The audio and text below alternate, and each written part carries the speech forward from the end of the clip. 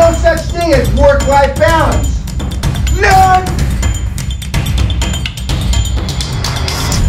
But 50 years ago, and the reason why I'm going to give you a special beating this week, 24 years ago last week, I gave my first seminar for QLA. On the 24th of May in Los Angeles at the Sheraton Hotel, I had 60 plus people pay $1,000 each for 12 hours of seminar and 3 hours of Q&A. But 50 years ago today, see what time is it now? It's 8 o'clock. About 50 years ago to the hour, the United States Congress, in their infinite wisdom, made me an officer and a gentleman.